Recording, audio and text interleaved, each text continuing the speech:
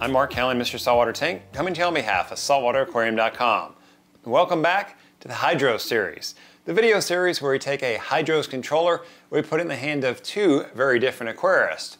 We're going to put one in the hands of Jimmy Newbie Reefer, who's never had a controller, has no experience with it, and we see what it's like for him to set it up. And then we put one in the hands of an old dog who's got to learn new tricks. That's me. And I have to reprogram my brain to think differently to how I'm going to approach the HYDROS, because the HYDROS is set up different than the controllers that I'm used to. So I've got to watch myself and make sure that I'm not just getting to that old curmudgeon reefer who's like, I want to do it how I used to do it. So today, I'm going to set up the HYDROS Control X4 starter pack.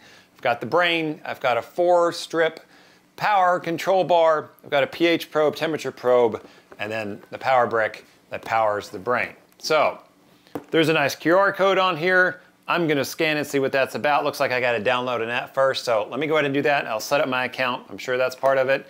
And then I'm going to jump in here. Now look, I'm going to watch the videos. I'm going to read the instructions. I'm not just going to try to set this thing up out of nowhere, because a controller is a little different than setting up a pump. Like if you plug in a pump and starts making water and you're moving water in your tank, pretty hard to mess something up unless it's this high flow pump and too small of a tank. You don't want to do that anyway. You're going to want to follow the steps, make sure I set this thing up properly. And also, look, if I just jump into it and get frustrated, did you read the instructions or watch the videos? No? Well, duh, of course you're going to get frustrated. So let me download the app, watch some videos. Let me show you what it's like to set this thing up from someone who's used to something totally different. See what it's like to check out the HYDROS. All right, didn't even get to the videos yet. I'm noticing something that's jumping out at me. I've got covers for all the ports. So whatever ports you're not using, it's going to stay covered and help protect it from any splashing, which is kind of cool. Look, I wouldn't have thought of that. All right, let's keep going. Something else that's jumping out at me, everything's color-coded. Power, what they call a command bus, that's blue.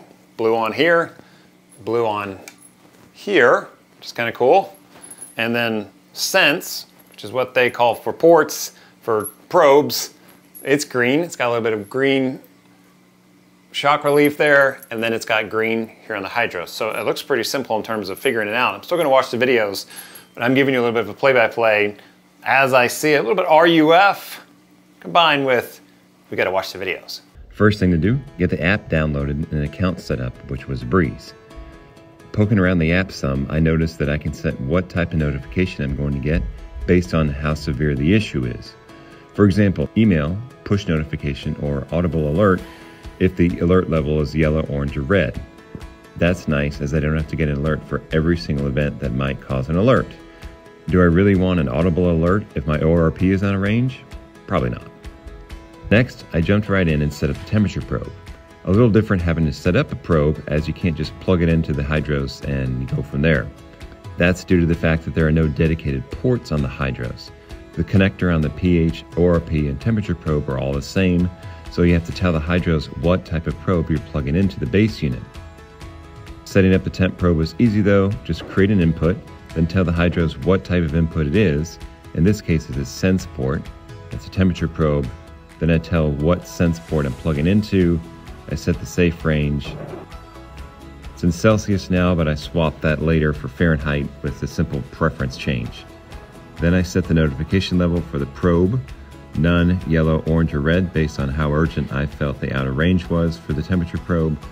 Upload the changes and the temp probe is set up. Up to this point, it's been really easy to set up the HYDROS and to figure it out. Watched one video, read the website real quick. I got the hang of it. Starting to learn my way around the app, getting a sense of how things are laid out. Got the temperature probe up, that was cake. Let's do maybe something a little more complicated with a pH probe. Right here in the app, I'm gonna say it's a probe port, it's a pH port. Where is it plugged in? Probe port 1 or 2, that's easily identifiable on the base unit because they're numbered. Default safe range, I can calibrate it.